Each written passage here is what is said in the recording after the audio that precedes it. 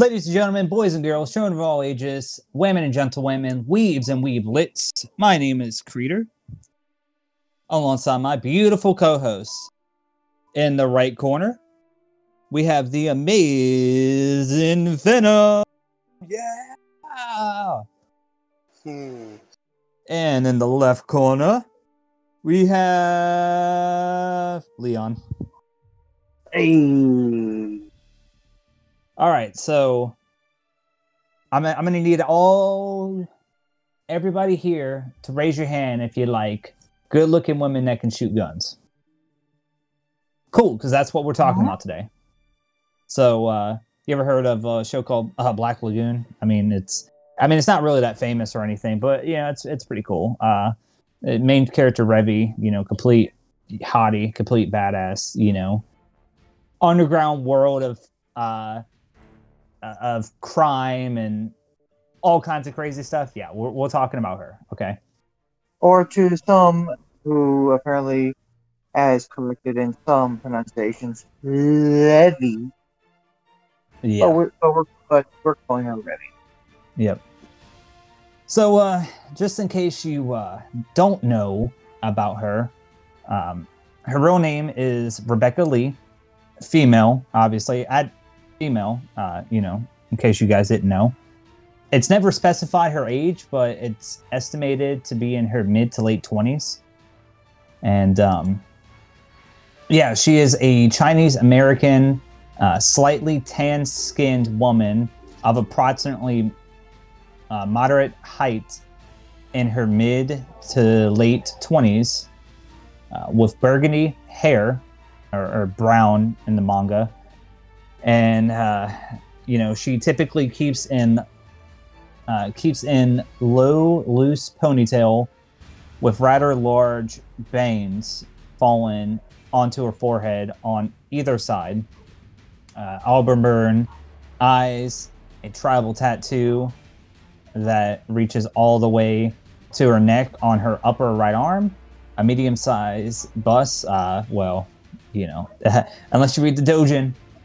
And she keeps like in shape, so, she keeps in shape. She's got a slightly muscular build that she doesn't concede in the least, in spite of her slender build. So, she's got some muscle on her, she's in shape. She likes to keep in shape and stuff like that. And, yeah, so she is there's a lot of ways to describe her, but, she's a troubled, loudmouth, rude, sarcastic, deadly, short-tempered, confident, and aggressive woman. And, yeah, basically she's undiplomatic, believing in the use of force to get her way. And of all the characters in this series, she likes to say a lot of four-letter words, We'll leave it at that, which I don't mind at all, She likes to drink, she likes to smoke, she likes to say four-letter words. I don't see a problem, And anyway, just to get into her a little bit of background, again, in case you guys don't know, which I highly recommend you checking out the series, whether that be the manga or whether that be the anime. It's really good, But yeah, so she was born in New York City. Few details are known of her past, as well as what is gathered is from brief flashbacks from both the manga and the anime. She was born as, again, Rebeccca Lee, a Chinese American, in a poverty-stricken Chinatown district of New York City, and raised by a abusive alcoholic father. And one day after fleeing from one of her father's, rages, she was arrested, beaten, and raped by a corrupted police officer. Upon being returned home following this ordeal, she shot and killed her father after he rudely asked her for another drink, using a pillow as a silencer. in volume 19, approximately chapter 72, she says she quit alcohol partway through middle school. Or I'm sorry, not alcohol. She quit school. She dropped out in middle school. So that's her highest form of education, but, you know. And there were apparently similar incidences between her and the police, you know, throughout the years. Eventually, the assaults resulted in Revy losing her faith in God, leading her to believe that the police abused her because to them she was just another ghetto rat with no power and no God. And she was acquitted to doing jail time in Buffalo Hill, where it's mentioned that the warden knew her. And it is hinted she is an escaped felon, but it's unknown how she ended up, you know, in her current mercenary predicament, basically. So, and she's got some, you know, relationship stuff. So, like, you know, with the biggest one really being Rock, and then you have, you know, Dutch and Benny and all these other great characters. But I don't want to spoil it, because, especially with Rock, because yeah, you'll just have to check out the series if you want to more know on that. But that's essentially just a brief synopsis of her. And yeah, she is one of my, you know, favorite female gunslayers. I mean, she was on call back to the top 5 gunslayers in anime/manga, you know, our video that we made where we gave our top 5 females. But yeah, she's definitely one of my favorites. And if you hadn't seen the show, you really should go watch it. Alright, well, since Reader gave that rousing description of her background, allow me to let you know of the weapons of death she used. So, in case any of you did not know this, our beloved Revy here uses a pair of modified Beretta 92F pistols. Now, what makes these so special to Revy is that she has extended the normal barrel of 4.9 inches to 5.9 each.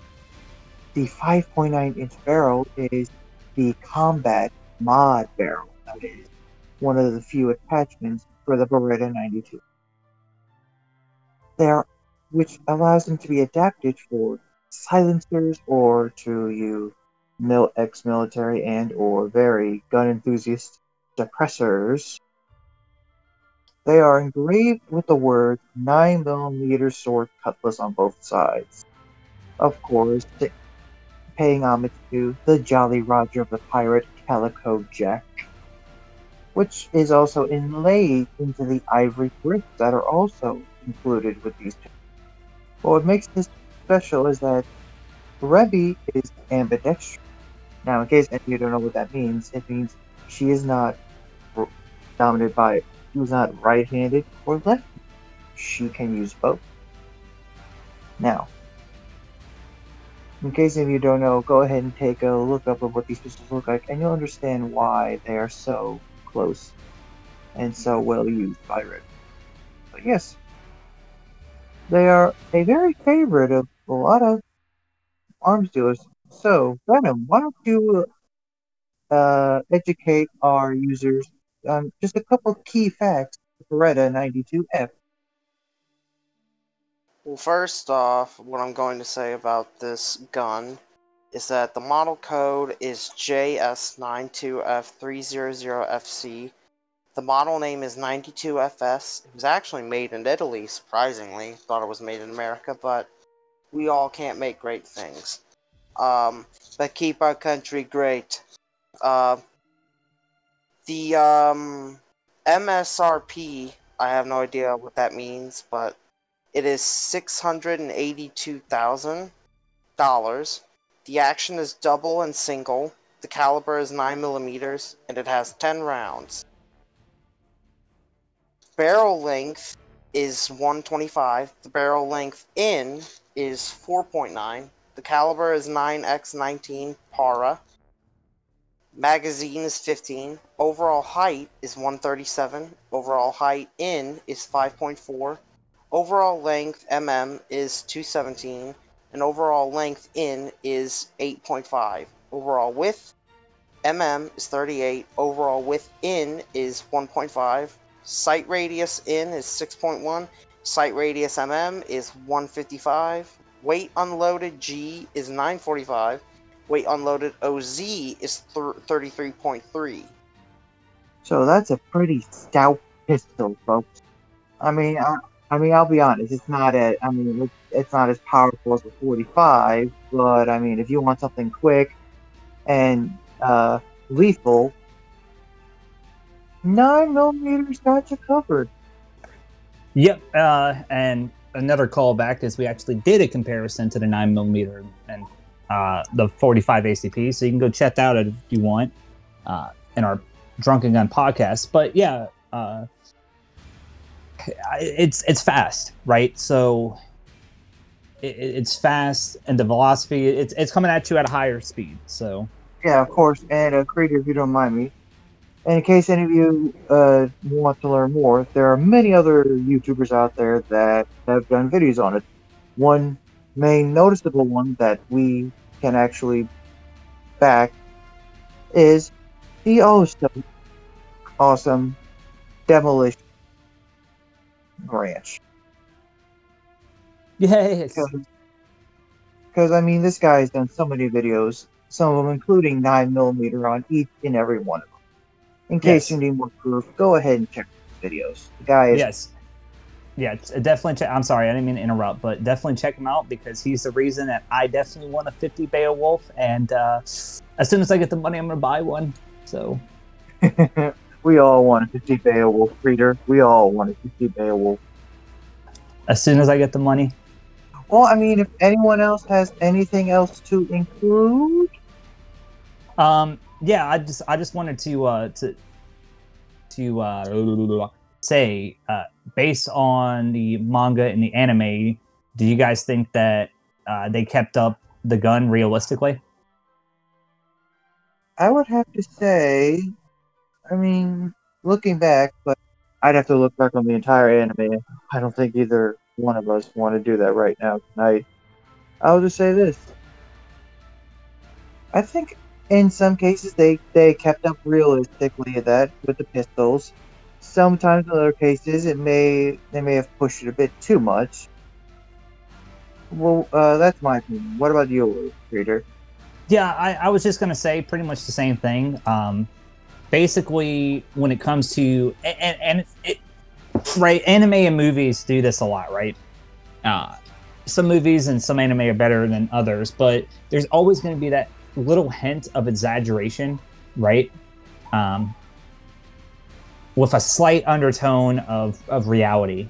So, of course, it's not always perfect, but you know, it gets the gist, right? And it's got a slight I'm sorry, I flipped that. It's realistic with a slight tone of exaggeration. So, but in some cases, it works to their benefit.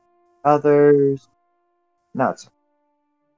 I mean, yeah, I still think, and I know definitely Leon would agree with me. I don't know if Venom has ever seen the series, which if he hasn't, you should go watch it. But yeah, a great example would be Cowboy Bebop, right? Spike Spielberg, Vanessa Valentine, Jet.